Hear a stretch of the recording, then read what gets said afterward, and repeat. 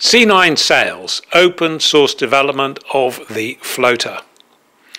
I thought I would do a more detailed update on what I've been up to. With the computer-driven plotter and cutter, it is easy to scale up or down by any percentage. And since I had an old Falcon 170, I decided to do an F2 170. A simple measurement of the leading edges came up with an 8.4% reduction, which proved to be perfect. I also discovered that the Falcon 195 and Malibu 188 have exactly the same leading edge length and nose angle, so I have since fitted an F2 sail to both of those frames. The idea occurred to me as I was aware that the manufacturers had copied each other back in the 90s, and so the first evaluation was done on the Malibu 188.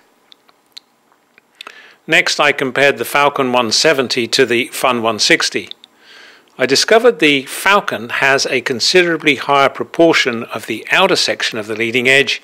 It just makes for a sweeter handling small glider. Hence the 170 F2 fitted to a Fun 160 frame. All that was needed was a 90mm extension to the leading edge outer.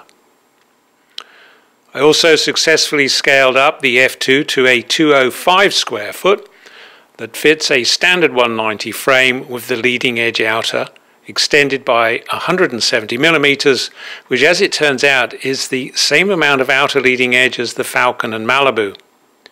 While it's early days, the glider feels really nice to fly.